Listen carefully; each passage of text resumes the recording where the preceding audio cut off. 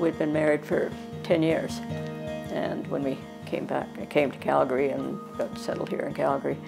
That's when I realized that I was gay. In that era, you went to school, finished school, got married, had children. You know, so I just followed and sorted it.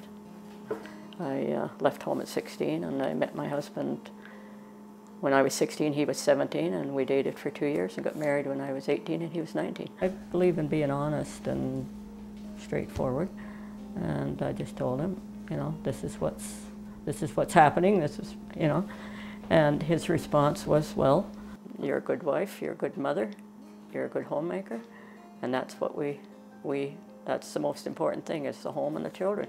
And I did say to him, you know, I'm telling you this, that I'm gay, but I'm not saying that you're a better father than I am a mother, or vice versa.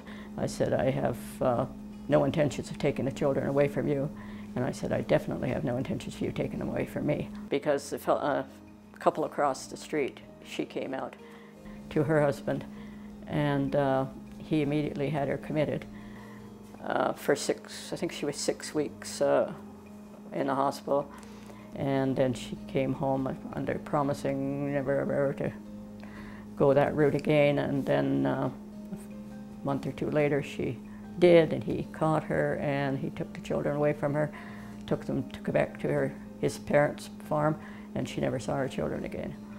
And at that time my husband said to me, he said, oh Bernie, he's so damn stupid. He said, the children have no father, they have no mother, they have no home, just because of his ego. He was an exceptional man. No, it was maybe 64 when I went home with my first girlfriend. You know, I went home every summer, took my kids, and so my mom didn't say anything. She didn't ask, but she did say, I know you have to have I know you have a private life, but she said, try not to hurt your family. And as I said to a couple of the women who wanted me to leave, I said, you know, and I told right at the beginning, I said, I had a relationship, I have a family, and I had those before you, and they take priority. This is from Club Carousel. The grassroots pretty well started in 1967. We didn't get in operation until 1968. There weren't very many places that gay people felt safe in, and that was why the club was needed. They needed a safe place where where we could just go and relax and have a good time. We were basically an after-hours illegal bottle club because we had no liquor license. So people would bring their bottles down, and when you sit under the table, their bottles were under the table.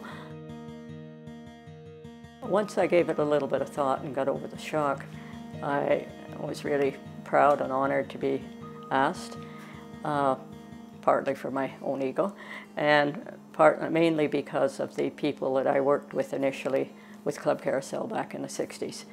And they have all passed, the other 4 founding directors have passed away, and I'm the only survivor. In hindsight, it's kind of awesome to me too, but it was just, I just lived my life one day at a time.